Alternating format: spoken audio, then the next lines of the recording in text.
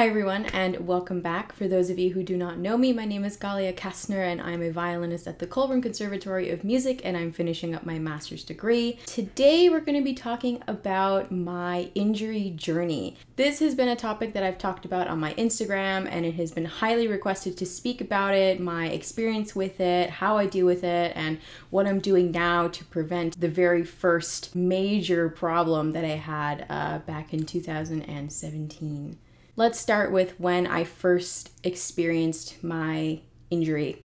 It was back in 2017. I was at the Aspen Music Festival, and I had been doing a lot of playing. Basically a lot of orchestra, a lot of chamber music, a lot of gigs, and a lot of solo work. And I was still at the point where I was practicing around 4 to 6, sometimes even 7 hours a day, just depending on, you know, if I had rehearsal that ate up 3 hours, if I had another rehearsal that ate up another couple hours, so that's 5 hours already.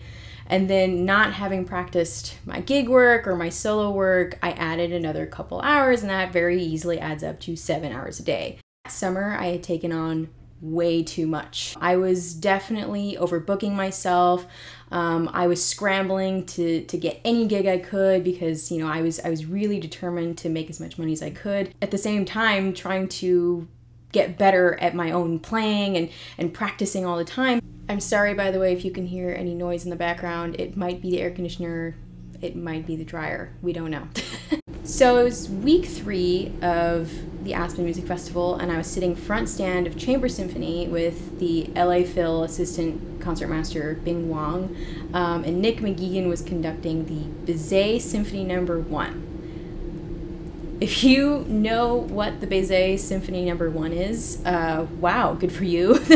I did not know what it was, but if you do know, you would know that there are a lot of 16th notes. It's a lot of right hand action. I do remember that I had 2 major gigs with a quartet that weekend, and I also was preparing the Wieniawski Theme and Variations piece. If you know what that is, it's very, very hard and very technical, very, very heavy on the left and the right hand. I ended up, I think one day I ended up hitting around 8 hours a day.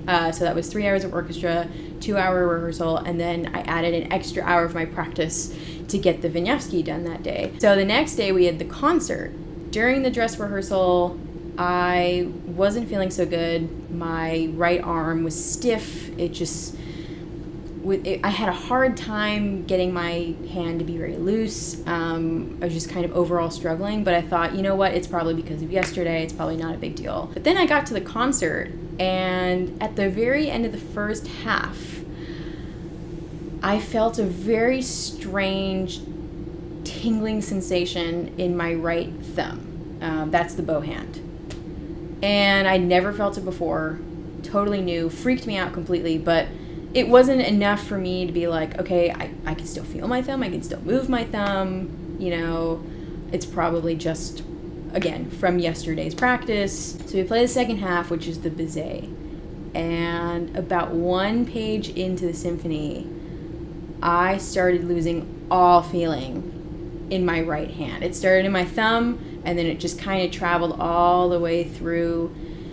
And by the end of the piece, I was kind of holding my bow like this because I couldn't move and I couldn't feel. I could not get through it, and I was freaking out. So at the very end of the concert, I could not feel from my elbow to my hands. It was the weirdest and the most scary feeling in the world. The next day I went to the doctor, and they sent me to the physical therapist in Aspen. They didn't know what was going on.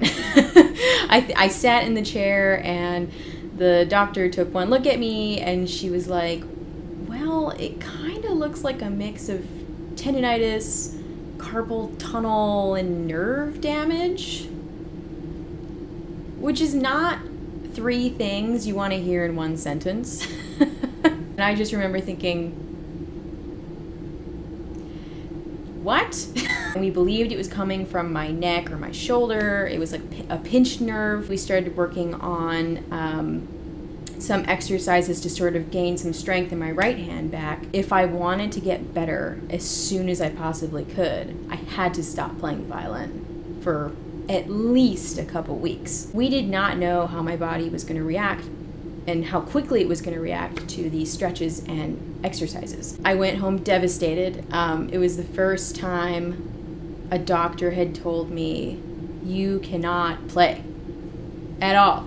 Don't play. I went home feeling like a failure. You know, it was, for some reason, instead of thinking like, yes, I finally get like a couple weeks off, the first thing I thought was, I'm a failure. I messed this up for myself. I should have just been more efficient. I should have just cut down. I should have known this was gonna hurt me. I was out for about 2.5 weeks, which is great because we were worried it was gonna take longer. So after 2.5 weeks, I started to practice 15 minutes a day, only 15 minutes, only what I could handle. And if I started to feel anything, I had to stop. So that leads to, what did I do to recover? I wanted to share some things that the PT in Aspen had told me, which I think really, really helped me. She said that the worst thing I could do was stress out. Because believe it or not, stress causes a lot of other problems. You know, it doesn't want to improve if you're stressed out. If you're not feeling great, you're not feeling good, your body's not gonna wanna get better. So, she told me to take walks. She told me to read books. She told me to go and enjoy other kinds of music and just enjoy my life and enjoy this time off, to take it as kind of a blessing in disguise and relax for the first time ever. I didn't have to play Wieniawski theme and variations for 2 weeks, and actually it was a great break. Eating cleanly would help speed up the process. For those 2 weeks, I ate so healthily, lots of vegetables. She also said to drink a ton of water. I drank water constantly. Water solves a lot of problems. It really does. Finally, she told me to get a lot of rest. Your body heals itself faster, better when you rest well. I really need to take that advice now. That really helped me. I went to bed at like 8 p.m. back then, and then I woke up at like as late as I could, and it worked. All of those things combined really, really worked. We were worried that I wasn't going to be able to play for the rest of the summer. The next question I get on my Instagram is, did this change my practice routine after? And that's a big, big, big yes. That changed everything for me. It changed my philosophy and thinking about playing at least 4 to 6 hours a day. I had to learn this. You know, this was hard for me at the time because I was so used to just needing and wanting to play 6 to 7 hours a day, you know. But now we're at the point where if I did that, I would seriously hurt myself again. You know, once you have an injury like this, especially with nerves, this is something you deal with for the rest of your life. It doesn't go away. It's something that you have to manage and deal with and take care of every single day. I only practice around 2 to 4 hours now. And that's because, well, one, being in college, you know, things are a lot busier, a lot more gigs, a lot more orchestra, a lot more playing in general. So my actual solo practice time has been cut down tremendously. I've had to learn how to practice efficiently and how to plan my practice ahead of time. For a very, very, very long time, I kept a practice journal because it was so hard for me to just stop what I was doing, not continue the rest of the piece. I really had to focus on that one part because I was hitting the 3-hour mark. I was starting to feel some pain in my back and my neck and my hands, and boy, it was a nightmare. I on and off now use a practice journal. Like if I have a lot of repertoire, I use a practice journal. If you want to see a video on how I use my practice journal, leave a comment down below and I'm super, super happy to make that video. If I have an orchestra day, which is around 2.5 to 3 hours of playing, I will limit my practice to 1.5 hours to 2 hours. And it's not ideal, but that's how I have to do things now. It's really, really important for me to mental practice, to listen to recordings, to record myself and then listen back to them, you know, which is why I started my Instagram, was to record myself, listen back and find the problems, find the problem areas, find the out of tune notes.